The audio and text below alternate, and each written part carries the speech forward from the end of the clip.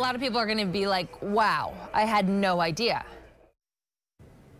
Off the top tonight at 6, a lawsuit on behalf of Michigan parents claims that blood was stolen from their babies at birth. Since 1984, the state of Michigan has been collecting and storing blood in private, a nonprofit blood bank, and using it for medical research. Parents are supposed to give permission, but the lawsuit claims that these parents were not asked and that the practice is illegal. 24-Hour News 8's Heather Walker learning more about this common practice that no one ever talks about.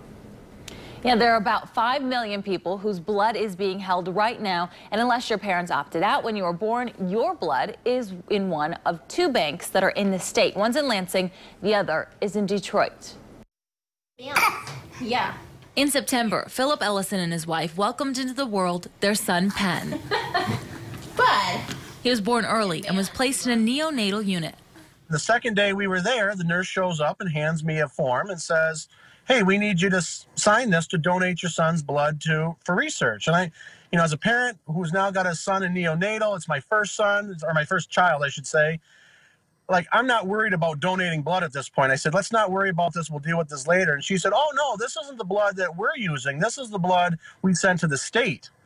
And I said, what blood did you send to the state? And that's when I discovered this.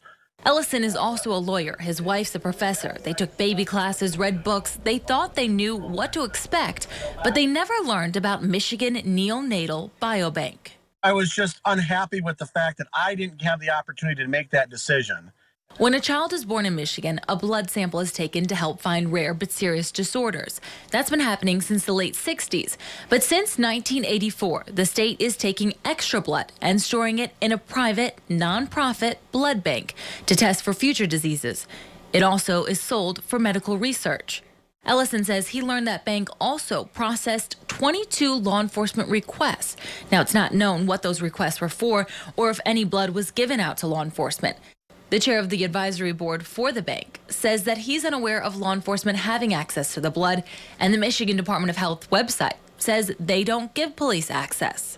There is a robust informed consent process that was put in place by the state of Michigan for the last, at least 8 years.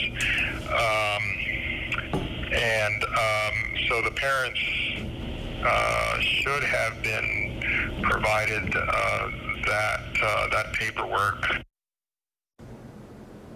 Now, he says, though, he cannot confirm if the consent forms were signed for all of the blood that's at that blood bank. Now, if you would like to know if your child's blood is if you would like to make sure that your child's blood is destroyed, there is a form that you can sign. We have a link to that at woodtv.com, along with more information on this topic. Reporting live in studio, Heather Walker, 24-Hour News 8.